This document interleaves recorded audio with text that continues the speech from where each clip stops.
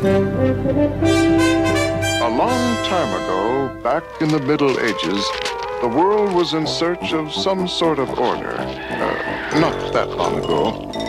I said the Middle Ages. Middle.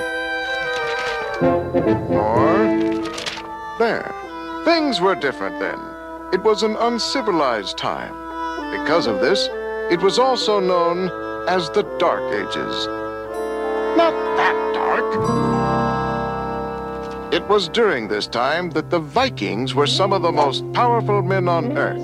They were uncultured. They were illiterate. They didn't wash. They were barbarians. And apparently, they were pretty proud of all this.